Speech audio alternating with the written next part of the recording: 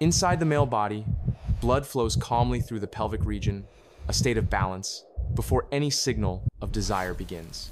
In the brain, neural centers ignite electric impulses, travel down the spinal cord, sending the first message of arousal.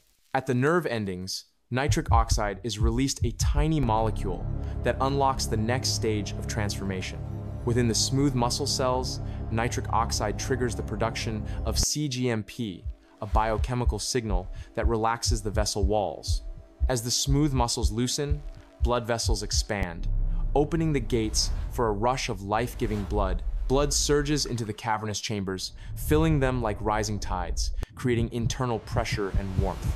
The corpora cavernosa swell pressure builds rhythmically with every heartbeat, shaping firmness from fluid motion. Veins are gently compressed, trapping the blood inside the perfect balance between inflow and retention. The penis reaches full erection, a visible manifestation of vascular precision and neural harmony. In the brain, dopamine flows, a wave of pleasure, linking biology to emotion, science to sensation,